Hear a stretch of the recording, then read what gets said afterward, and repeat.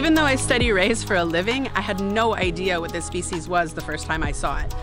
Small-eyed stingrays don't really behave like normal rays. They're more like mantas in that they're semi-pelagic and move constantly through the water column.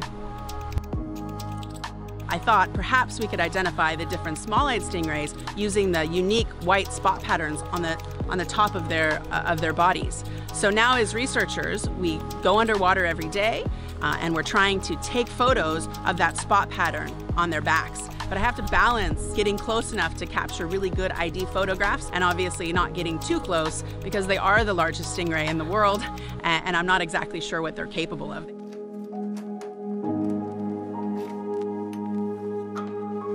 This species may seem a bit bizarre. I mean, you can barely see its eyes.